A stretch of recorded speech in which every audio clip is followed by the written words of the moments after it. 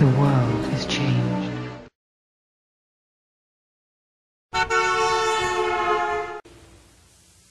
The Star. It is 3,000 light years to the Vatican. Once I believed that space could have no power over faith, just as I believed that the heavens declared the glory of God's handiwork. Now I have seen that handiwork, and my faith is sorely troubled. I stare at the crucifix that hangs on the cabin wall above the Mark VI computer, and for the first time in my life I wonder if it is no more than an empty symbol.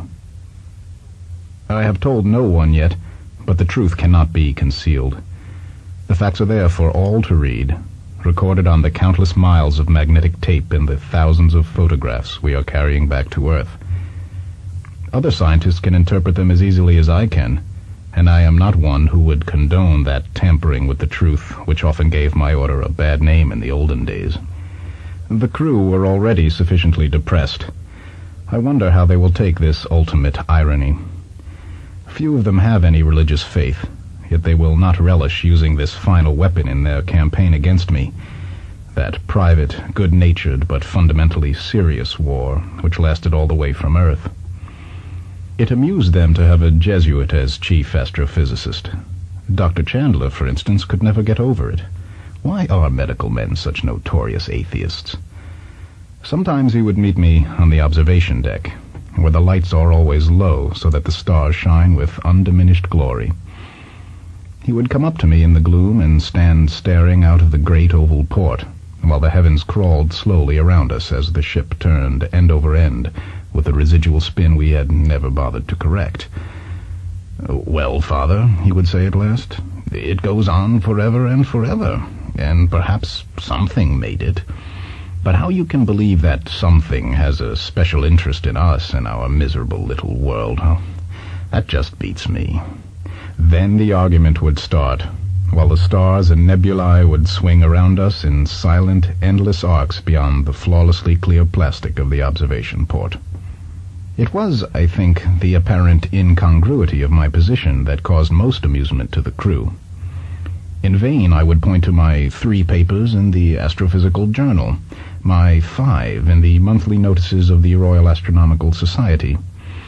I would remind them that my order has long been famous for its scientific works. We may be few now, but ever since the 18th century we have made contributions to astronomy and geophysics out of all proportion to our numbers. Will my report on the Phoenix Nebula end our 1,000 years of history? It will end, I fear, much more than that. I do not know who gave the nebula its name, which seems to me a very bad one.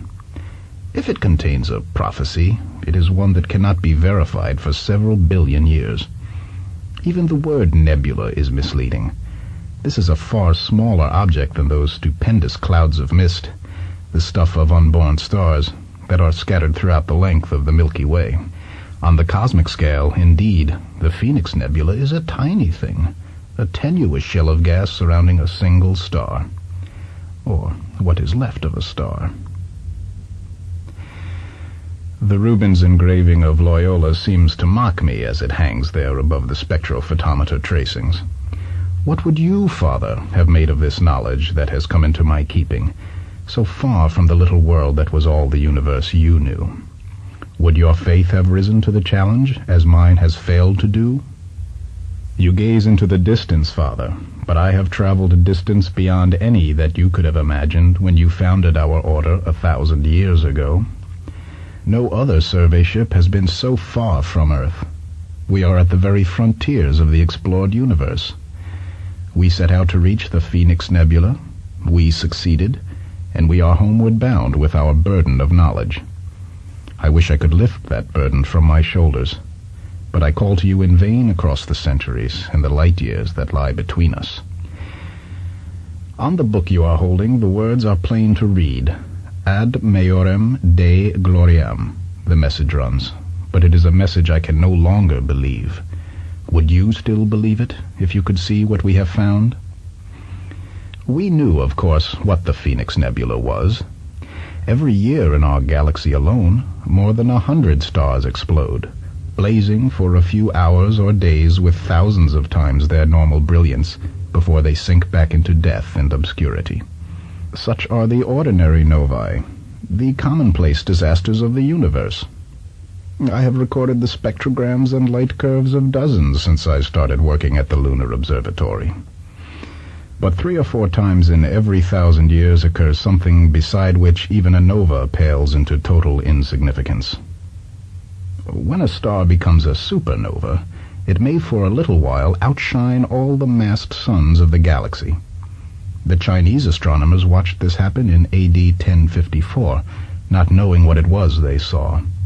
5 centuries later, in 1572, a supernova blazed in Cassiopeia so brilliantly that it was visible in the daylight sky. There have been 3 more in the 1,000 years that have passed since then. Our mission was to visit the remnants of such a catastrophe, to reconstruct the events that led up to it, and, if possible, to learn its cause.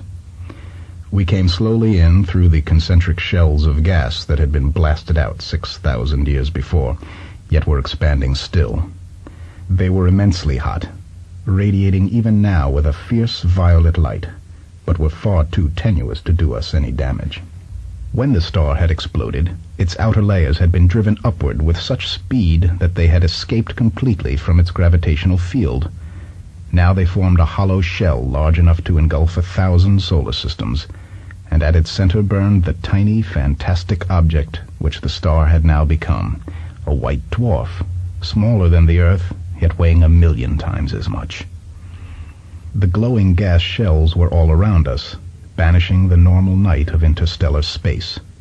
We were flying into the center of the cosmic bomb that had detonated millennia ago and whose incandescent fragments were still hurtling apart. The immense scale of the explosion, and the fact that the debris already covered a volume of space many billions of miles across, robbed the scene of any visible movement.